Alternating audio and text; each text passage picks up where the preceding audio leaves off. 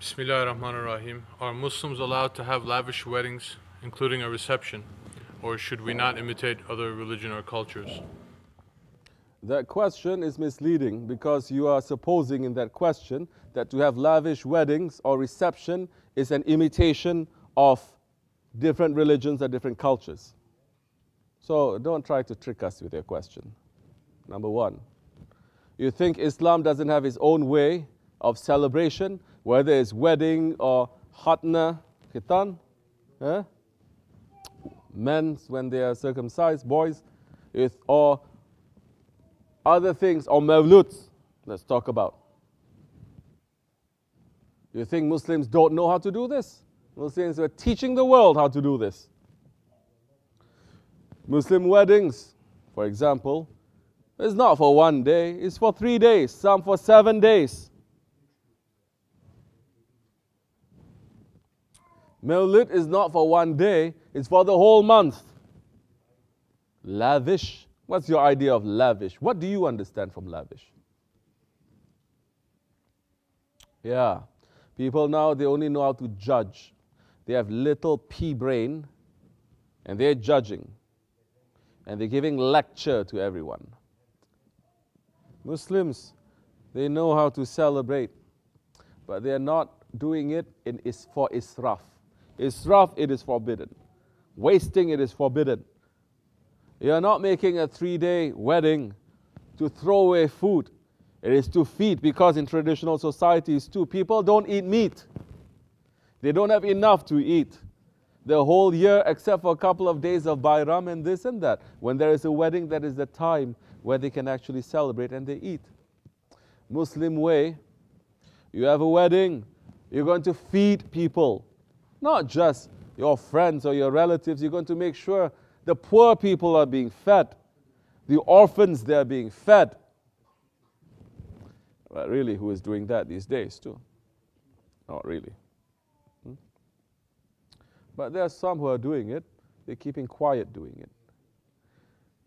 So don't lump everyone to be together. Of course, now, when we look at a Muslim wedding, and now in this country, we don't have too much luxury to do it Islamic style. We don't have the luxury to do it more than 1 day, for instance.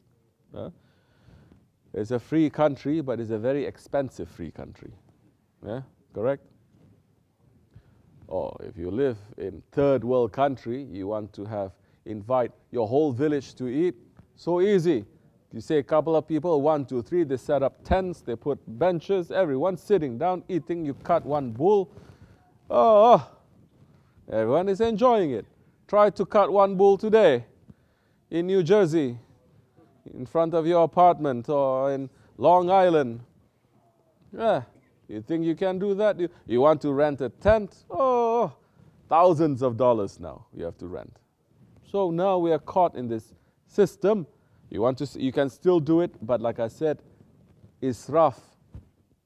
Look at what is wasting and what isn't. Do not waste. Then you're going to curb yourself. Don't waste. Is it necessary now, because we say we have celebration, is it necessary now for weddings to be held in fancy hotels and this and that? If you ask me, it's not really that necessary. It depends on the station of the person there also. And it depends on how much that you are giving. One thing I can say, like they have a lot, I'm sorry, but Pakistani weddings again. Before they come in to have the real thing, they have, what is it called? Cocktail reception.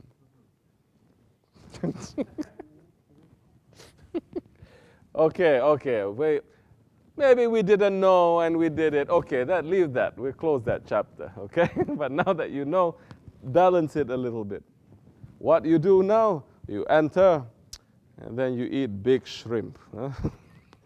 You're eating all the appetizers first, right? Samosa, standing up, eating. And eating, standing up. Then later, it's going to start, you sit down, shardi madi happening. Then after that, you have another reception. and you have buffet, so much food goes to waste. Now tell me the food doesn't go to waste. Food goes to waste, right? So if you're able to do all of that without wasting, do it. If you're saying, I have to do this, but at the same time you're reaching out to feed poor people elsewhere, we cannot say too much to that time. Right? But these days, to have a regular average wedding, say for, I say for what, how many people? Say 200 people. 200, say for 200 people. Simple wedding for 200 people. Anywhere in America now. What is the average renting? Now I'm talking about a hall, okay? Not a hotel. A hall, or maybe like a cheap hotel, like Holiday Inn. We're not talking about. For 200 people, everything included. You think you're able to, in this country, to spend $500 doing it? Or $1,000 doing it? It's impossible. Just renting everything there is going to run you in the tens of thousands. Just renting, without putting in anything there. So, that's why, inshallah, we are trying to hurry to build this dergah, that we can have weddings here in the dergah. That we will not be spending too much money in that. We'll not be making israf too much in that. But for people who want to spend a very lavish wedding, and they are also giving so much money to charity and everything, we cannot say so much. Who are you to judge? Correct? But don't make israf. Israf means if there is a cheaper, easier way to do it that is not going to be wasteful, then do it. More blessing comes that way. Okay? But there's so many strange practices now in Muslim weddings. Stop grinning at me. That we're saying, why are they doing this? Like very big, popular now. And I'm saying, I know certain people here, they are not going to be happy me saying, but you didn't know that time. Maybe you know now. Yeah. Then say, I'm not in that. I'm not responsible because I didn't know before. Now everyone wants to have Mendi party, like it is a Bollywood movie, correct? With dance items and everything. Okay, you want to have henna night. Women's together to put henna. For women to be together, yeah, it's something. But why it has to be from a henna ceremony into a Bollywood party? How we jump to that part now? I don't understand that. Oh, very fancy. It's like a second wedding, right? More fun than wedding. You have dance items. Men and women now coming, Mendi party dance items, correct? Not necessary. Not necessary. But if you want to do it, I'm not going to be there holding my cane to say, stop, don't do that. I have no power to do it. But if it's up to us in our situation, we say, no need. No need. But if the women, they want to gather to put henna, which is also traditional, it's okay. Do everything in moderation.